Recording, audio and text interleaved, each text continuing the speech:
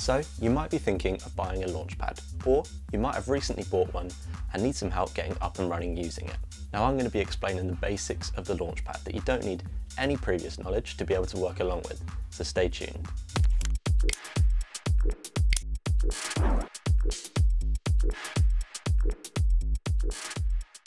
Hi there guys, it's John Holt here with The Audio Journey, helping make music production accessible to all.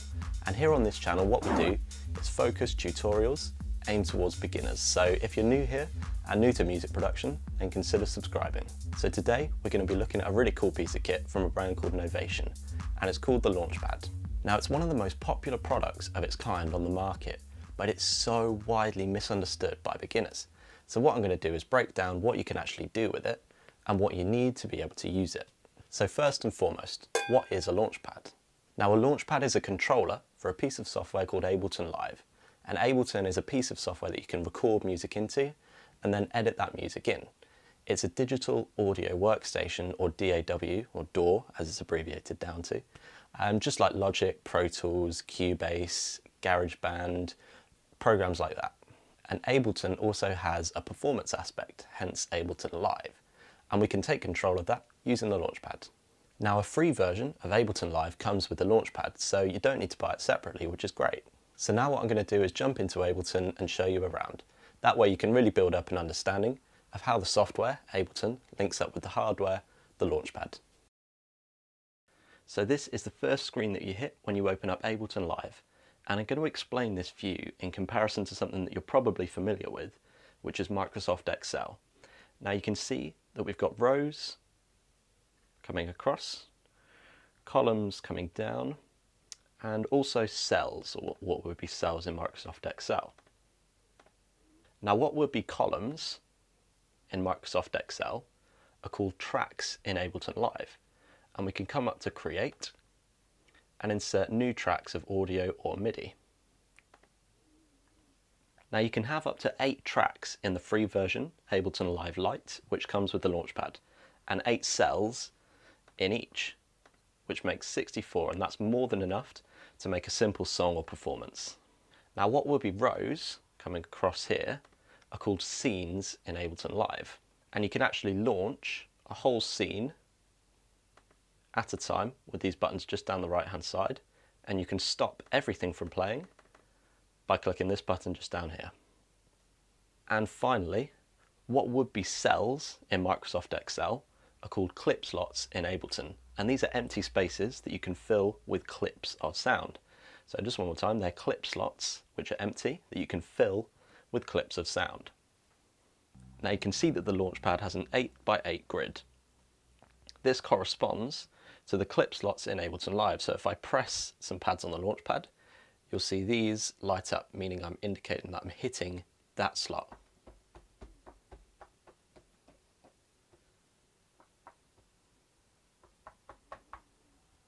And the buttons on the right of this are the scene launch buttons that I was saying about, that you can launch a whole scene in one go with. Now what we're going to do is fill up some clip slots with clips from the folder just over on the right hand side here.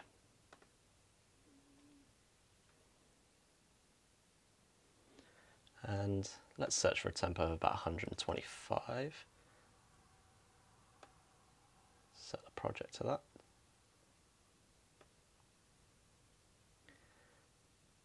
And this one looks good. So we've got a bass line, a beat, and some keys. And we've got 3 instances of each. So what I'm going to do is put these clips into some clip slots and then start launching them using the pads, hence Launchpad.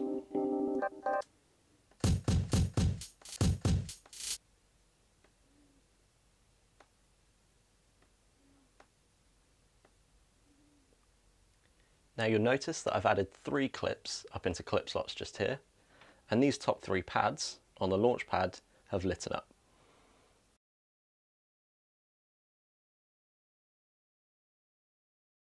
Now I'm going to change the colour to make them stand out a little bit more on the recording.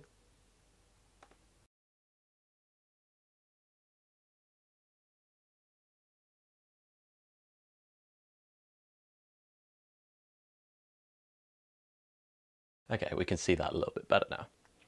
Now what we can do is launch these clips by pressing the pad, hence Launchpad. So here we go. I'm going to turn these down a little bit.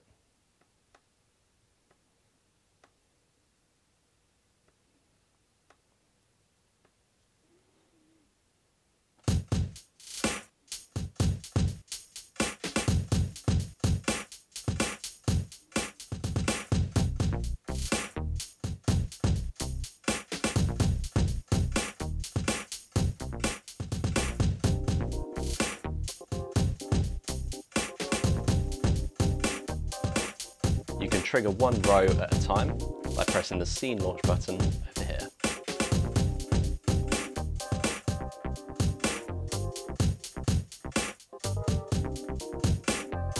Now in order to stop a clip from playing, you can trigger an empty clip slot on the same track. So if you want to stop the beat playing, trigger an empty clip slot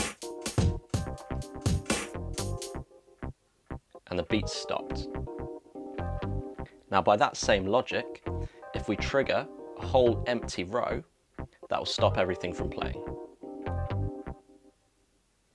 And there we go. You'll also notice that nothing comes in out of time. So when I press something, there's sometimes a delay to it starting.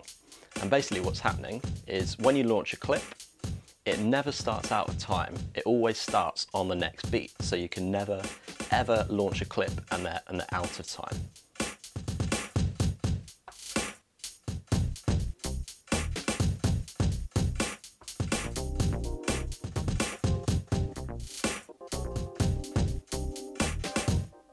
And the same goes for stopping. It will never just cut out in the middle, it'll always stop at the end of the next beat. Now it's important to know the difference between the two things that can be playing at any one time, and that's individual clips like these, or the overall session. Now we can see that we've been playing some clips now, and up here, the overall session is controlled, and we can see that the overall session is still running. That's controlled up here by these stop and start buttons. And launching individual clips is what we've just been doing. So they're played here and stopped here. But these stop buttons don't control the overall session. That's only controlled up here. I'm now going to demonstrate how you could perform a track and record it with the Launchpad.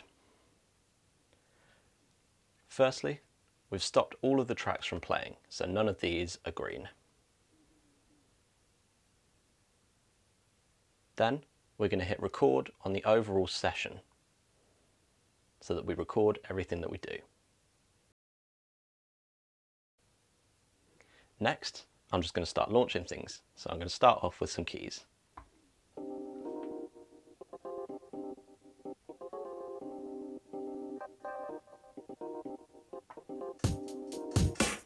Bring in a beat.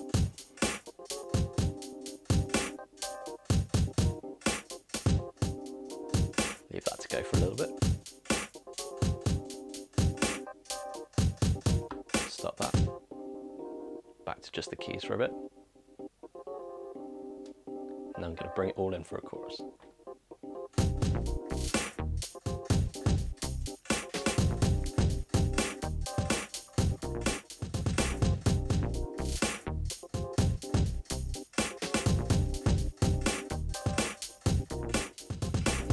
And there we go. Now in order to see that, we've stopped all of the clips, but the overall session is still going up here. So what we're going to do is click stop. Now you might be thinking, where is my recording? It's a good question. What we need to do is come up to the second view in Ableton Live, which you do by clicking these two buttons up here. Now this is the recording that we just did, and we can actually listen back to it. So what we need to do is activate this side of Ableton, the arrangement view, by clicking this button just here. And then let's listen back to that.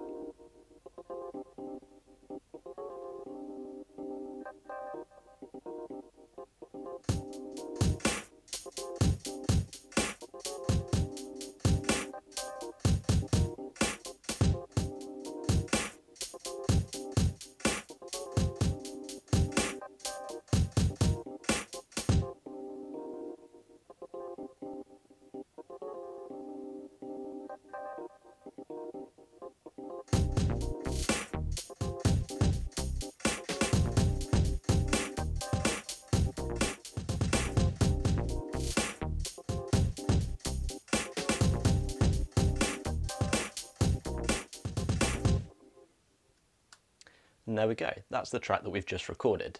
And you could then just export this as an audio file to an MP3 or a WAV by coming up, doing export audio, master, and it can either be an AIFF or a WAV file. And then export. Now choose you where you want to put it. Launchpad demo. There we go. Now on my desktop,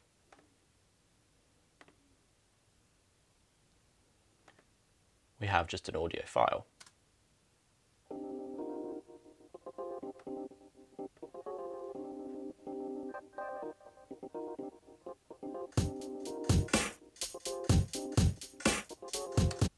Now you can actually make your own clips using audio or MIDI, and the way to do this is just like in any other DAW, recording audio or using MIDI to trigger a virtual instrument like a synthesizer or a sampler. So if we open up one of these clips, we can see that it's standard MIDI notes, as you would see in Logic or in Pro Tools or in Reason or in Cubase. Now Ableton isn't available on iPad or tablet, but you can download the Launchpad app for iOS and hook up your Launchpad with a USB to Lightning adapter and use it just like is being demonstrated in this video on screen. Now this is great for if you're not that interested in producing your own music, but you want to use the Launchpad to create cool sounding tracks using the preloaded sounds. Now the Launchpad also works with other pieces of software, however it doesn't work with as much functionality. It was specifically designed to work with Ableton, but all it does is send MIDI notes, which all DAWs can receive. Ableton just allows you to do more with the Launchpad. In this tutorial, I've explained Session Mode, the first of 4 modes on the Launchpad. It is the main one, but I'll be exploring the others in later videos, so be sure to subscribe to see those. Now I hope this video about the Launchpad has been helpful, and if you've got any questions at all, then feel free to get in touch via any of the links that are down in the description below. Now one thing about the videos on this channel is you're always going to get an answer to any sort of questions that you have, so I would really urge you to get in touch if there's anything that's niggling on your mind that you're not quite sure about. Now down in the description below, there's a link if you wanted to go through and get a Launchpad. Now I'll disclose that it's an affiliate link, so if you do click through to it and buy the Launchpad, I get a small commission. It doesn't change the price for you, but it does help to support the channel, and I just wanted to fully disclose that, and it would really mean a lot to me if you wanted to support the channel in that way. Now as an extra bonus for staying right till the end, if you're watching this video within the first couple of weeks of release, then I'm running a competition to win a Launchpad Mark II. I've included some details in the description below, but essentially all you have to do is subscribe to this channel, The Audio Journey. I'll be posting out on all of my social media channels about when and where I'm going to announce the winner, and it's going to be through some sort of live video, so make sure you keep an eye on those channels, go ahead and follow me on those to be in with a chance of winning the Launchpad. Now as I said at the beginning, this channel is based around helping beginners get into music production because it can be quite intimidating at the start. There's not a lot of sort of guided tuition that takes you through step by step from the beginning, and that's exactly what I'm aiming to do here. So if that's something that you'd be interested in, then I would love to have you subscribe so that you can get more tutorials just like this. And if there's anything that I can do to help at any point, then feel free to get in touch via the links in the description below. Now I've been John Holt with The Audio Journey, and I hope to see you again soon. Take care.